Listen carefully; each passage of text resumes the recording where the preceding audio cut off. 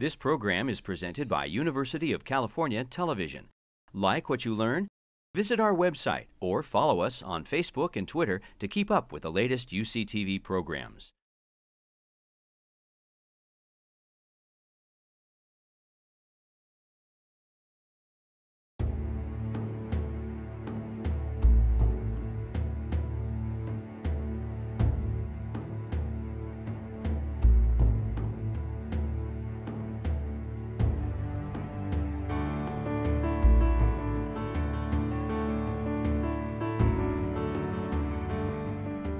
So let's go ahead while people are still taking their seats and let me tell you about the excitement around what you're going to see next. We really wanted to bring the arts into Global Health Day, and as you noticed in the hallway, I hope you'll all take time to look at the fantastic photos that have been put up there by two of our faculty. Mary Christopher's photos from Egypt, where she was a Fulbright fellow during the year of the Arab Spring. And our own co-chair of the planning committee, Mark Schenker, has some spectacular photos from his travels, mostly in Mexico.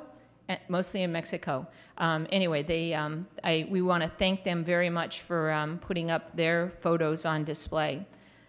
And then the other arts that we wanted to bring in is the video competition. And this is the first year that we really had a completely open cross-10 campus video competition. And the purpose of the video competition was really to highlight the passion and to tell you a bit about the experiences that our students throughout the UC have had in global health, why they're so excited about global health.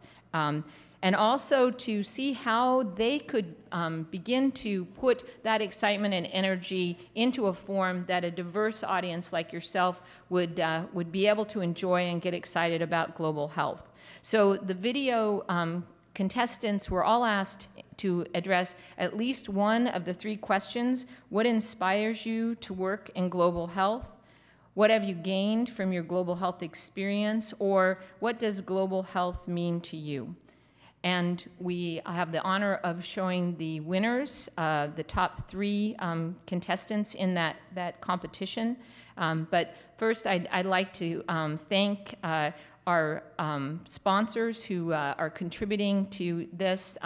The School of Veterinary Medicine, the School of Medicine, and the Chancellor at UC Davis have all contributed to UC Global Health, especially to fund some of Pat's crazy ideas.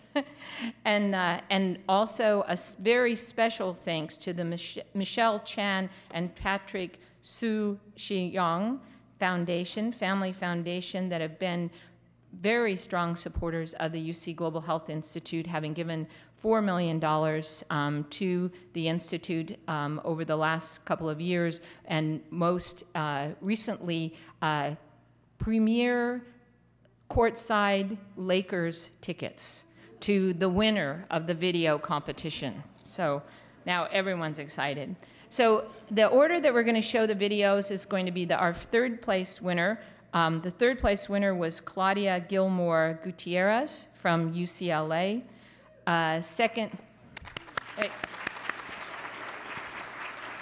Unfortunately, Claudia couldn't be here, but our next two winners are, and I'm going to introduce them at the end so we can hold the applause on them.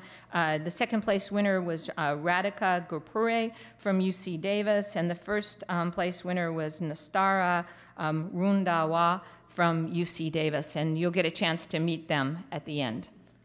Okay, so are we ready? All right, we're ready to see the videos. What inspires you to do global health?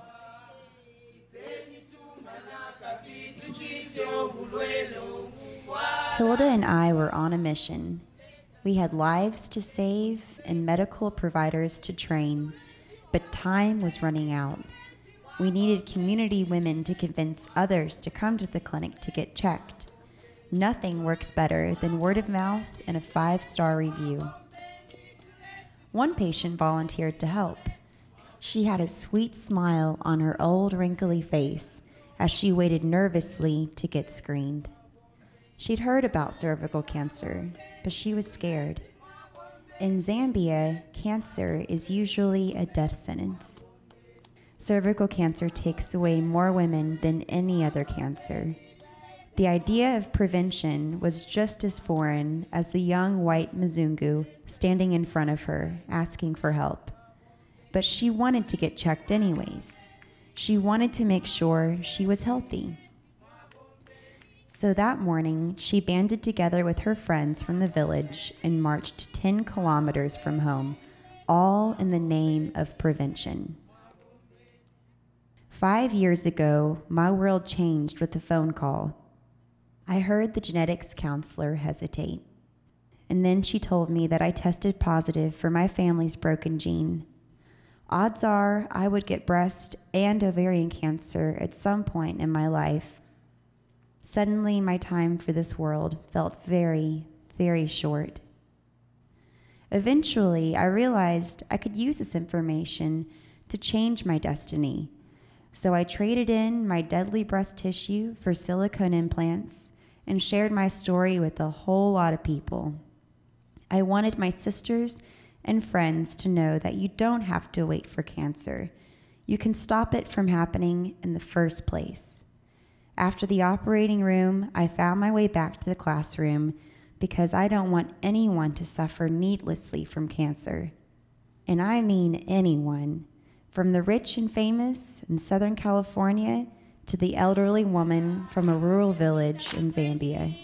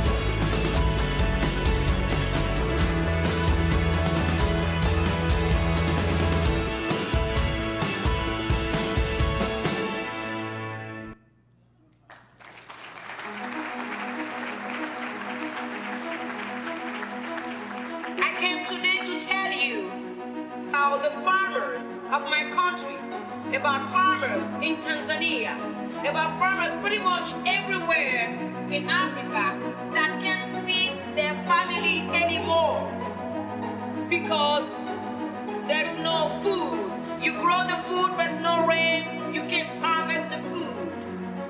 Our people are dying, and we said to them that delay is denial. We are telling you, as the people of Africa, we shall not be taken for granted.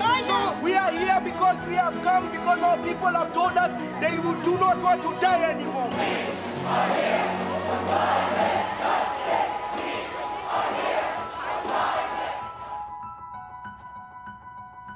health to me is about the health of an entire system. The pale blue dot that we call home, according to Carl Sagan. The one on which every human being that ever was has lived out their lives. We live in an era of globalization where the entire world is our backyard. And yet, profound health disparities stare us in the face. The very diseases we attempt to control skip continents in the blink of a flight. Our health is intrinsically bound to the land we live on and the multitudes of species we share our planet with.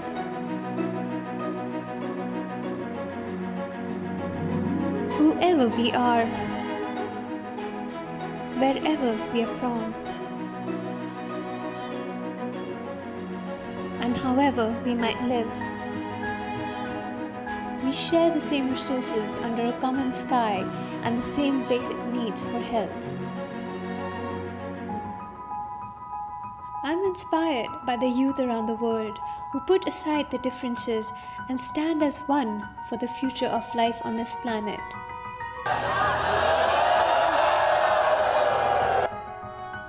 It draws me out of my shell and makes me want to join forces with them in service to others. Ultimately, we are like specks of dust in the universe's web of life, and yet we have the ability to affect positive change, much like millions of butterfly effects.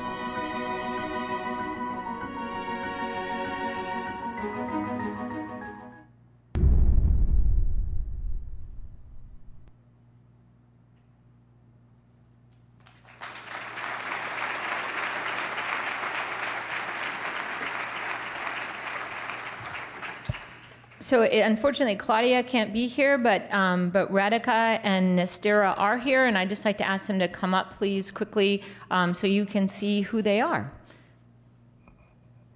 Don't be shy.